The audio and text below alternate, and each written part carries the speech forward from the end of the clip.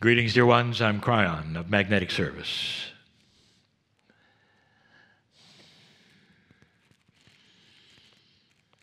If you've just tuned in, this is the 9th channel of the series in the island nation of Iceland. The group comes together not for the last time, but as this group for the last time. I speak to the group and I say this. In these days, dear ones, there have been some seeds planted with each of you. The seeds are good ones. And like any other seed on this planet, when it's buried in the dirt, the farmer has the option to water it or not, to let it grow, to take care of it, to know it's there or not. This is the free choice of every single one of you. Seeds have been planted in those who would never come to a Kryon channel. Seeds perhaps that would be ones that were curious, to want to know a little more about things. Seeds have been planted even with the most esoteric of you. And those seeds are for growth past where you are. Every single one of you is known. You might say known to God, known to Spirit, known to the creative source. Every single one of you is known. Not by the name or the face that you carry, but by that soul that is acknowledged by all of earth that a human carries. Humanity intuitively has recognized the soul as something that is eternal. Every belief system on the planet talks about where the soul goes after death. It is part of you. It is above you. And even if you don't believe it, I'll tell you that the traditions of maritimers always talk about souls on board. It is a given. It is innate. It is something that all humanity at some level recognizes. And that soul of yours, that's what is seen in the chair right now. And the human that is connected to the soul is also well known. Of why you might be here, what you think, what you need. But free choice is that word which we use. It means nothing happens, no seed grows, unless you ask it to.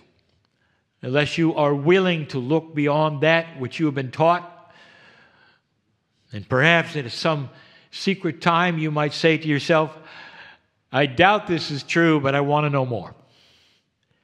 And if that's you, it'd be just like my partner who sits in the chair.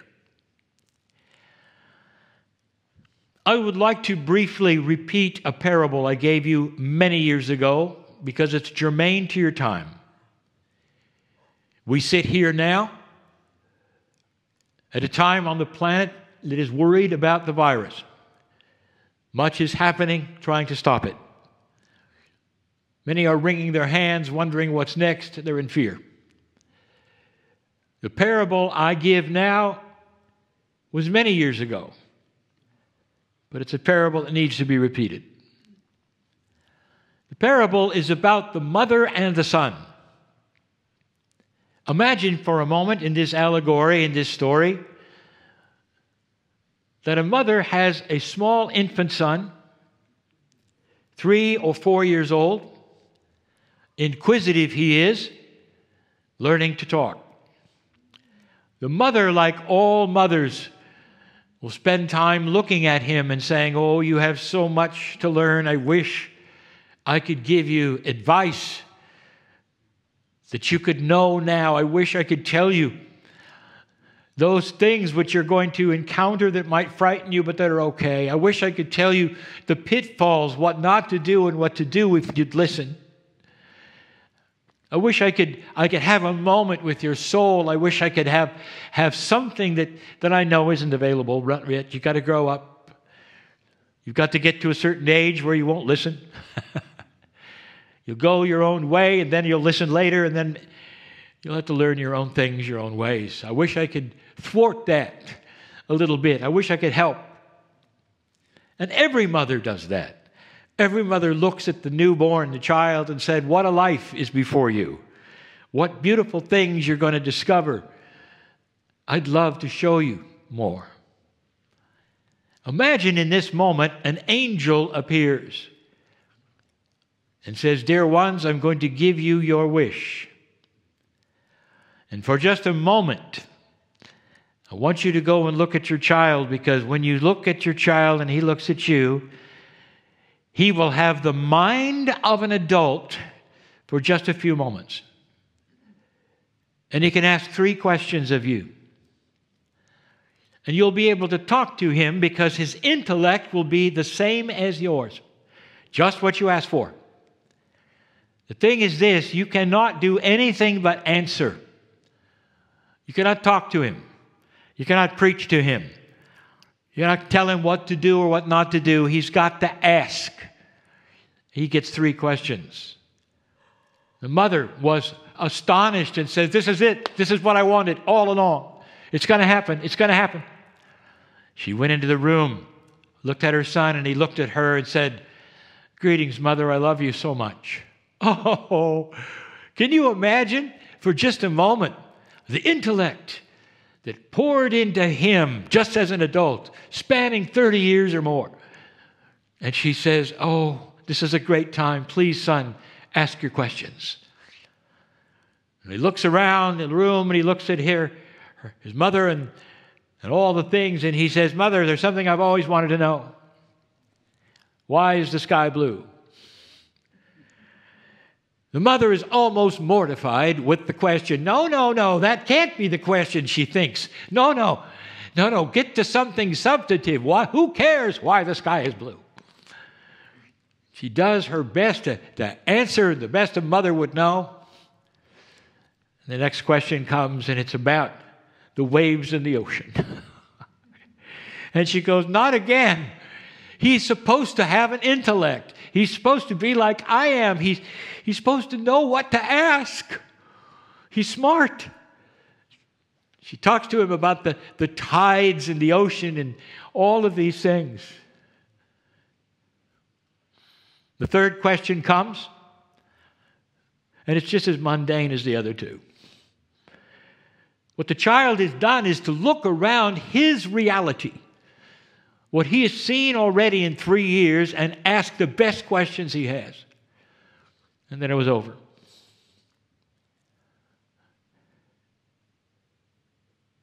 The story, dear ones, is a metaphor, and it's about you. It's about our time right now. So I ask you, what if you were given right now the choice to ask 3 questions of Spirit, of God, the Creator, as human beings with the intellect you have right now? What would you ask? And the parable says that the most common questions would be right now, why did this happen? How do we get out of it? What's next?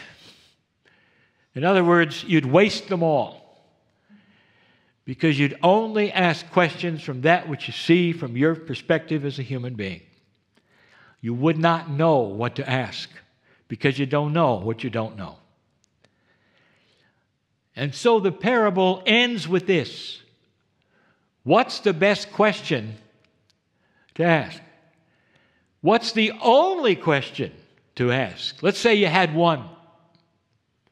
And this goes for all listening and all in the room, because the answer will be unique for you. And here's the question. Dear God, dear Spirit, dear Creator, Tell me what it is I need to know. Profound it is because you opened the door for all of the information, like the mother would love to have heard from her boy. If the boy had said this to her, she'd still be talking now. Do you understand this? The door is open with intent to give you what you need. And it doesn't have to be about the virus. It can be about your next step in life, about how to take care of yourself, perhaps better, to meet the right people or find the right things. Some of them may be sitting here and you haven't really met with them or listened to them, because there's a lot of knowledge carried by light workers in these groups. Dear Spirit, tell me what it is I need to know. And that you don't expect handwriting on the wall or a voice from beyond. What you do is you be quiet and continue your life, and in that, synchronicity will start to supply the answers just like you asked for. Some of you will see them come, some of you will not. But that is the question at this time, the most mature one anyone could ask. I tell you this because as you go from this place, these things are going to be needed. Let the seeds blossom that have been planted this day in every single one of you. Leave differently than you came. And so it is.